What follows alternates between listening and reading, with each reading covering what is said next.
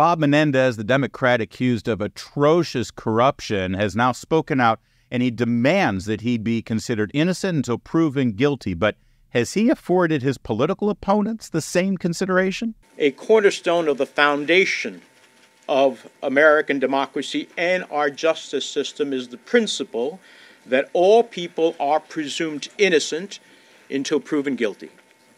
All people. I ask for nothing more and deserve nothing less. The court of public opinion is no substitute for our revered justice system. We cannot set aside the presumption of innocence for political expediency when the harm is irrevocable. To those who have rushed to judgment, you have done so based on a limited set of facts framed by the prosecution to be as salacious as possible. Remember, prosecutors get it wrong sometimes. Sadly, I know that. Instead of waiting for all the facts to be presented, others have rushed to judgment because they see a political opportunity for themselves or those around them. All I humbly ask for in this moment, in my colleagues in Congress, the elected leaders and the advocates of New Jersey that I have worked with for years, as well as each person who calls New Jersey home, is to pause and allow for all the facts to be presented. Sure, that's what Bob Menendez is saying now that he's the one facing charges. But what was his position on the fake, fraudulent, without basis or evidence accusations against Supreme Court Justice Brett Kavanaugh? So, Senator, you just read the FBI background report on Kavanaugh. What are your thoughts? Well, that report, if that's an investigation, is a bullshit investigation. The reality is that is not a full and thorough investigation. Evidently, the Republicans who gave the direction to the FBI of what could be investigated was extremely limited. I hear a lot about lack of corroboration. Well, you don't get corroboration if you don't talk to corroborating witnesses at the end of the day, and that obviously didn't happen here.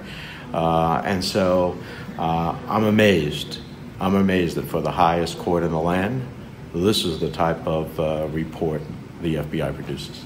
Oh, Bob, what about innocent until proven guilty? And let's not forget, he had plenty to say about Donald Trump and accusations about Russian collusion. I'm talking about the entirely legitimate question of whether Donald Trump could be compromised by the Russian government. Why does President Trump behave as though he's been compromised by the Russian government? We cannot blindly follow a potentially compromised president. I ask my colleagues to consider what the history books will say about those who knew the President of the United States might very well be compromised by a foreign power and yet still did nothing. I'm missing all the innocent until proven guilty from the good senator from New Jersey. Apparently, innocent until proven guilty only works if you're the one stuffing cash and gold bars into your underwear. Now, of course, we all believe that you should be presumed innocent until proven guilty, and yes, that does extend to Senator Bob Menendez as well.